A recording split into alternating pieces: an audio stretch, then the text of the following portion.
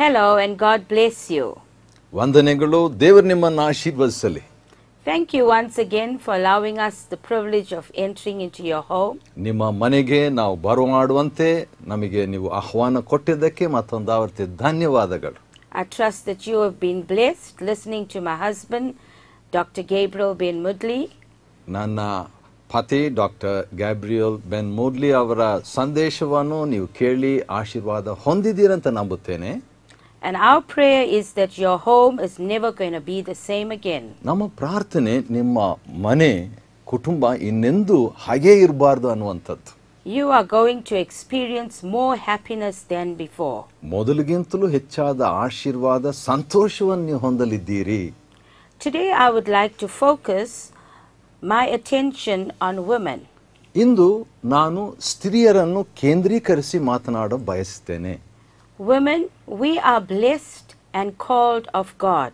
ಸ್ತ್ರೀಯರಾದ ನಾವು ಆಶೀರ್ವದಿಸಲ್ಪಟ್ಟವರು, ದೇವರಿಂದ ಕರೆಯಲ್ಪಟ್ಟವರು. You need to accept yourself. ನೀವು ನಿಮ್ಮನ್ನು ಸ್ವೀಕಾರ ಮಾಡತಕ್ಕದ್ದು. Remember, the Bible says you are wonderfully and perfectly created in the image of God. ದೇವರ ಪರಿಪೂರ್ಣವಾದ ರೂಪದಲ್ಲಿ, ಸ್ವರೂಪದಲ್ಲಿ ಪೂರ್ಣವಾಗಿ ಅತಿಶಯವಾಗಿ ನೀವು ಸೃಷ್ಟಿಸಲ್ಪಟ್ಟಿದ್ದೀರಿ. So you need to embrace yourself today. ಆದುದರಿಂದ ಇಂದು ನೀವು ನಿಮ್ಮನ್ನು ಅಪ್ಪಿಕೊಳ್ಳತಕ್ಕದ್ದು. And know that you are very special. ನೀವು ವಿಶೇಷವಾದವರಂತ ತಿಳ್ಕೊಳ್ಳತಕ್ಕದ್ದು. Stop comparing yourself with somebody else. ಬೇರೆಯವರ ಜೊತೆಯಲ್ಲಿ ನಿಮ್ಮನ್ನು ಹೋಲಿಕೆ ಮಾಡೋದನ್ನು ನಿಲ್ಲಿಸಿಬಿಡ್ರಿ. Know that you are God's masterpiece, special and unique. ನೀವು ದೇವರ ಅನುಪಮವಾದಂಥ ಕೈಕೆಲಸವಾಗಿದ್ದೀರಿ ಎಂಬುದನ್ನು ತಿಳ್ಕೊಳ್ರಿ. So God wants you to be a confident woman. ದೇವರು ನೀವು ಭರವಸೆಯುಳ್ಳಂಥ ಸ್ತ್ರೀಯಾಗಿರ ಬಯಸ್ತಾನೆ. Remove insecurities out of your life. ನಿಮ್ಮ ಜೀವನದಿಂದ ಅಭದ್ರತೆಯನ್ನು ತೊಲಗಿಸಿಬಿಡ್ರಿ. Don't think less of yourself. Know that you are God's very best. ನೀವು ಬಹಳ ಕಡಿಮೆ ಕೀಳಂತ ತಿಳ್ಕೊಬೇಡ್ರಿ. ದೇವರ ಉತ್ತಮ ನೀವಾಗಿದ್ದೀರಿ. At ladies' conferences and marriage encounters, I always say to ladies, ಮಹಿಳೆಯ ಕೂಟಗಳಲ್ಲಿ, ಸಮ್ಮೇಳನಗಳಲ್ಲಿ ನಾನು ಯಾವಾಗಲೂ ಸ್ತ್ರೀಯರಿಗೆ ಮಾತು ಹೇಳ್ತೇನೆ.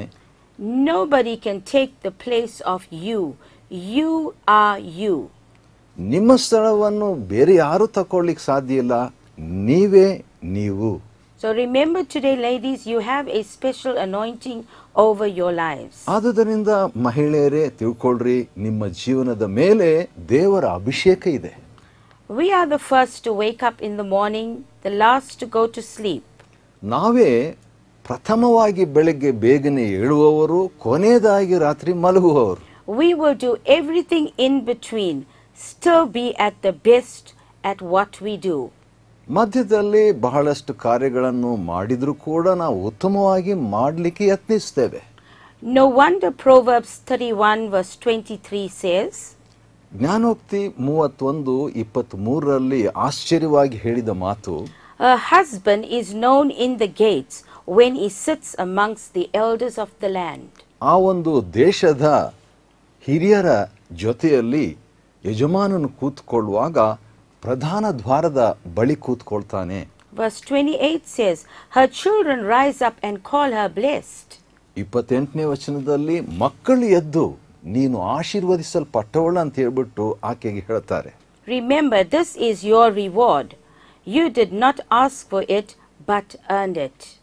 ನೋಡ್ರಿ, ಇದು ನಿಮ್ಮ ಪ್ರತಿಫಲ. ಇದಕ್ಕಾಗಿ ನೀವು ಪ್ರಯಾಸ ಪಡಲಿಲ್ಲ, ಆದರೆ ಒದಗಿಸಲ್ಪಟ್ಟದ್ದು. Our testimony speaks more than words. ನಮ್ಮ ಮಾತುಗಿಂತಲೂ ನಮ್ಮ ಸಾಕ್ಷಿ ಬಲವಾಗಿ ಮಾತಾಡ್ತದೆ. A word to the wives today. ಒಂದು ಜ್ಞಾನವಂತರಿಗೆ ಬೇಕಾದ ಮಾತು. Ephesians 5:22 to 33. ಎಫೆಸ 5:22-33 ವಚನಗಳು speaks about husbands and wives. ಗಂಡ ಹೆಂಡತಿಯರ ಬಗ್ಗೆ ಮಾತನಾಡಲ್ಪಟ್ಟಿದೆ. God has created us as helpmeets to our husbands.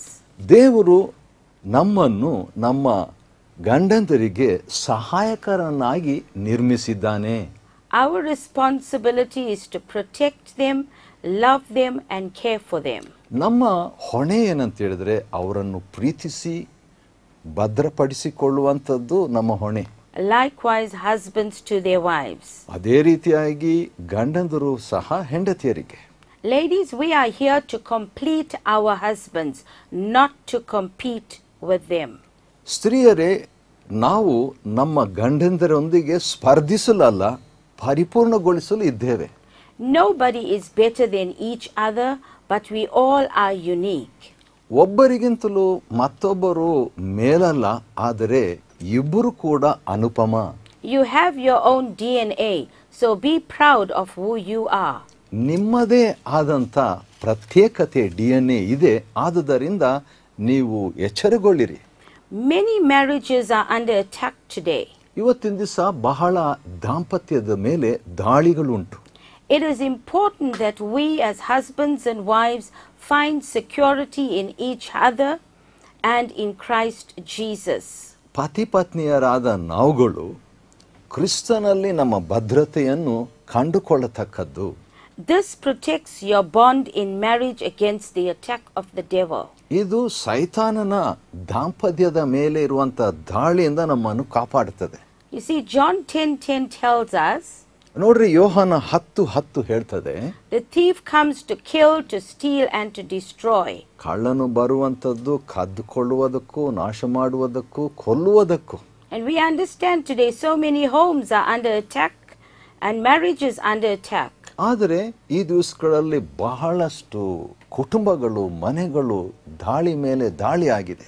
Because of misunderstanding, because of contention, strife and little irritations that come into our lives. ಇದಕ್ಕೆ ಕಾರಣ ಏನಂತ ಹೇಳಿದ್ರೆ, ನಮ್ಮ ಜೀವನದಲ್ಲಿ ಬರುವಂತ ಚಿಕ್ಕ ಚಿಕ್ಕ ಕೆಣಕುವಿಕೆ, ಕೋಪ, ದ್ವೇಷ, ಜಗಳ ಮುಂತಾದವುಗಳು.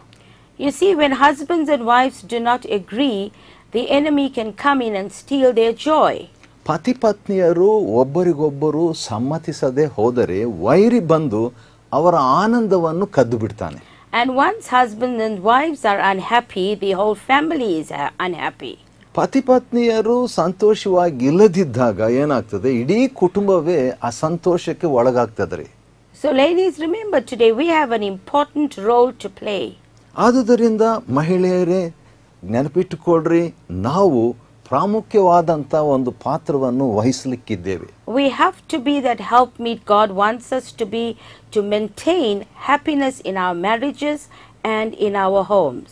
ನಮ್ಮ ಕುಟುಂಬಗಳಲ್ಲಿ, ಮನೆಗಳಲ್ಲಿ ನಾವು ಸಹಾಯಕರಾಗಿರ್ಬೇಕಂತ ಹೇಳ್ಬಿಟ್ಟು ದೇವರು ಉದ್ದೇಶಿಸಿದ್ದನ್ನು ನೆನಪಿಟ್ಟುಕೊಳ್ಳ್ರಿ. And you need to believe today that John 10:10 tells us, the second part, we can enjoy abundant life, the Zoe life in Christ Jesus. ನಾವು ಇನ್ನೊಂದು ಸಹ ಗ್ರಹಿಸತಕ್ಕದ್ದು ಅದೇನೆಂದರೆ, ಯೋಹಾನ 10:10ರಲ್ಲಿ ದೇವರು ನಮಗೆ ಸಮೃದ್ಧವಾದ ಜೀವನ, ಆ ಝೋಯಿ ಜೀವನವನ್ನು ಕೊಟ್ಟಿದ್ದಾನೆ ಅಂತ ತಿಳ್ಕೊಳ್ತಕ್ಕದ್ದು. So it's very possible that you can enjoy happiness in marriage every day. ಆದುದರಿಂದ ಅನುದಿನವೂ ದಾಂಪತ್ಯ ಜೀವನದಲ್ಲಿ ನೀವು ಸಂತೋಷವಾಗಿರಲು ಸಾಧ್ಯ. Well, we are married now for 31 years and we have been experiencing happiness in marriage every day. ನಾವು ದಾಂಪತ್ಯ ಜೀವನ ಪ್ರವೇಶಿಸಿ 31 ವರ್ಷಗಳಾಗಿದ್ದಾವೆ, ಆದರೂ ಪ್ರತಿದಿನವೂ ನಾವು ಸಂತೋಷವನ್ನು ಅನುಭವಿಸುತ್ತಿದ್ದೇವೆ. And this is only because we allow ourselves to be open to the Lord Jesus Christ. ಇದಕ್ಕೆ ಕಾರಣ ಏನಂದ್ರೆ, ನಾವು ಕರ್ತನಾದ ಯೇಸು ಕ್ರಿಸ್ತನಿಗೆ ತೆರೆದ ಮನಸ್ಸುಳ್ಳವರಾಗಿದ್ದೇವೆ. You see, no marriage is perfect. ನೋಡ್ರಿ, ಯಾವುದೇ ದಾಂಪತ್ಯ ಪರಿಪೂರ್ಣ ಅಲ್ಲ. But we all strive to the mark of perfection. ಆದರೆ ಪರಿಪೂರ್ಣತೆ ಎಡೆಗೆ ನಾವೆಲ್ಲರೂ ಸಾಗಬೇಕು. We're not a perfect couple talking to you. ನಾವು ಪರಿಪೂರ್ಣವಾದಂತ ದಂಪತಿಗಳಾಗಿ ನಾವೇನು ಮಾತಾಡ್ತಾ ಇಲ್ಲ. We have our challenges, we have our difficulties. ನಮಗೆ ಕಷ್ಟಗಳು, ಸವಾಲುಗಳು ಇದ್ದೇ ಇವೆ. But we're able to allow God by the power of His Holy Spirit to help us to come into alignment with the Word of God. ಆದರೆ ನಮ್ಮ ಜೀವನವನ್ನು, ದಾಂಪತ್ಯ ಜೀವನವನ್ನು ಪವಿತ್ರಾತ್ಮನ ಶಕ್ತಿಯಿಂದ ದೇವರ ವಾಕ್ಯಕ್ಕೆ ಅನುಸಾರವಾಗಿ ನಾವು ನಮ್ಮನ್ನು ಕ್ರಮಪಡಿಸಿಕೊಳ್ತೇವೆ. And hence we able to overcome difficulties and be happy together. ಈ ಮೂಲಕವಾಗಿ ಕಷ್ಟಗಳನ್ನು ಸವಾಲುಗಳನ್ನು ನಾವು ಜಯಿಸಿಬಿಟ್ಟು ಒಟ್ಟಾಗಿ ನಾವು ಬಾಳ್ತಿದ್ದೇವೆ. So today what we are talking to you is living reality. ಆದುದರಿಂದ ನಾವು ಇಂದು ಮಾತಾಡ್ತಾ ಇರುವಂಥದ್ದು ನಿಜತ್ವ ಮತ್ತು ಅದು ನಮ್ಮ ಜೀವನದಲ್ಲಿ ಇರುವಂಥದ್ದು. So we live this life of happiness. ನಾವು ಈ ಸಂತೋಷದ ಜೀವನ ಜೀವಿಸ್ತಾ ಇದ್ದೇವೆ. And we want you to enjoy this life of happiness. ನೀವು ಕೂಡ ಈ ಸಂತೋಷದ ಜೀವನವನ್ನು ಅನುಭವಿಸಬೇಕು. All you got to do is make those little adjustments. ನೀವೇನ್ ಮಾಡ್ಬೇಕಂದ್ರೆ ಆ ಚಿಕ್ಕ ಚಿಕ್ಕ ಅನ್ವಯಗಳನ್ನು ನೀವು ಅನುಸರಿಸಿ ಹೋಗ್ಬೇಕಾಗ್ತದೆ. You see, sometimes in marriage we become too stubborn. ನೋಡ್ರಿ, ಕೆಲವು ಸಾರಿ ನಮ್ಮ ದಾಂಪತ್ಯ ಜೀವನದಲ್ಲಿ ಬಹಳ ಹಠಮಾರಿಗಳಾಗ್ಬಿಡ್ತೇವೆ. And we become too familiar with one another. ಒಬ್ಬರಿಗೊಬ್ಬರು ಬಹಳಷ್ಟು ನಾವು ಸುಪರಿಚಿತರಾಗಿ ಬಿಡುತ್ತೇವೆ. So we don't want to make the adjustments. ನಾವು ಒಬ್ಬರಿಗೊಬ್ಬರು ಹೊಂದಿ ಹೋಗ್ಲಿಕ್ಕೆ ಬಯಸೋದಿಲ್ಲ. And so often we find, because of these little issues in our marriages, ಈ ರೀತಿಯಾಗಿ ಚಿಕ್ಕ ಚಿಕ್ಕ ಸಮಸ್ಯೆಗಳು ನಮ್ಮ ಕುಟುಂಬದಲ್ಲಿ ಬಂದ್ಬಿಟ್ಟು couples end up in divorce courts. ಮತ್ತು ದಂಪತಿಗಳು ವಿವಾಹ ವಿಚ್ಛೇದನಕ್ಕೆ ಹೋಗ್ಬಿಡ್ತಾರೆ. And this is not God's will for us. ಇದು ಖಂಡಿತವಾಗಿ ದೇವರ ಚಿತ್ತ ನಮಗೋಸ್ಕರವಾಗಿ ಅಲ್ಲವೇ ಅಲ್ಲ. So ladies, today is a special day where you can make things happen in your home. ಆದುದರಿಂದ ಮಹಿಳೆಯರೇ, ನೀವು ಇಂದು ನಿಮ್ಮ ಜೀವನದಲ್ಲಿ ಕುಟುಂಬದಲ್ಲಿ ಕಾರ್ಯ ಸಾಧಿಸುವವರಾಗಿರ್ರಿ. Remember, we can do all things through Christ Jesus, who gives us the strength and the ability. ನಮ್ಮನ್ನು ಬಲಪಡಿಸುವ ಕ್ರಿಸ್ತನ ಮೂಲಕವಾಗಿ ನಾವು ಎಲ್ಲವನ್ನು ಮಾಡಲಿಕ್ಕೆ ಶಕ್ತರು. My attention to mothers today. ಇವತ್ತಿನ ದಿವಸ ತಾಯಂದಿರ ಕಡೆಗೆ ನಾನು ಗಮನ ಕೊಡ್ತೇನೆ. We have a God-given responsibility to our children. ನಮ್ಮ ಮಕ್ಕಳಿಗೋಸ್ಕರವಾಗಿ ದೇವರು ಕೊಟ್ಟಂತ ಹೊಣೆ ನಮಗುಂಟು. Napoleon Bonaparte once said, Napoleon ಬೋನಪಾರ್ಟ್ ಅವರು ಒಂದು ಸಾರಿ ಹೇಳಿದ ಹೇಳಿಕೆ, "The one that rocks the cradle rules the world." ಯಾವ ಒಂದು ತೊಟ್ಟಲನ್ನು ಅಲ್ಲಾಡಿಸುವಂತವರೇ ಅವರು ಲೋಕವನ್ನು ಆಳುವವರೆಂಬುದಾಗಿ. So mothers, we have an anointing to bring up prophets, priests and great men and women in our home. ಆದುದರಿಂದ ತಾಯಂದಿರೇ, ನಾವು ಪ್ರವಾದಿಗಳನ್ನು ಮತ್ತು ಮಹಾ ಭಕ್ತಾದಿಗಳನ್ನು, ಸ್ತ್ರೀ ಪುರುಷರನ್ನು ತಗೊಂಡು ಬರೋದಕ್ಕೆ ಹೊಣೆ ಹೊತ್ತವರು. Remember, raising up your children is a God-given responsibility. ಹೌದು, ಮಕ್ಕಳನ್ನು ನಾವು ಬೆಳೆಸುವಂಥದ್ದು ಅದು ದೇವರು ಕೊಟ್ಟಂತ ಅಭಿಷೇಕ್ತಯುಕ್ತವಾದಂಥ ಒಂದು ಹೊಣೆ. So the foundation you set for your children at the beginning is critical and crucial. ಆದುದರಿಂದ ನಾವು ಮಕ್ಕಳ ವಿಷಯದಲ್ಲಿ ಹಾಕುವಂತ ಅಸ್ತಿವಾರ ಪ್ರಾರಂಭ ಅದು ಪ್ರಾಮುಖ್ಯ ಮತ್ತು ಕೇಂದ್ರೀಕೃತವಾದದ್ದು. God has entrusted you to mold and shape lives that He has put into your hands. ನಿಮ್ಮ ಕೈಯಲ್ಲಿ ಆತನು ಕೊಟ್ಟಂತ ಆ ಜೀವನವನ್ನು ನೀವು ರೂಪಿಸಬೇಕಂತ ದೇವರು ಬಯಸ್ತಾನೆ.